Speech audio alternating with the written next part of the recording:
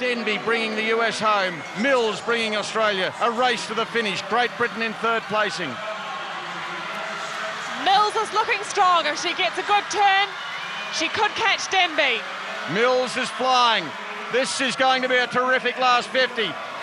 The lead down to 0.19 of a second, the United States and Australia. Denby swimming for the US. Mills for Australia.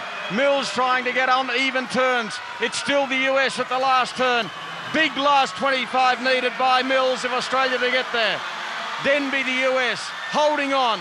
Mills can't get there. This is going to be gold and a world record to the United States of America. The US break the world record.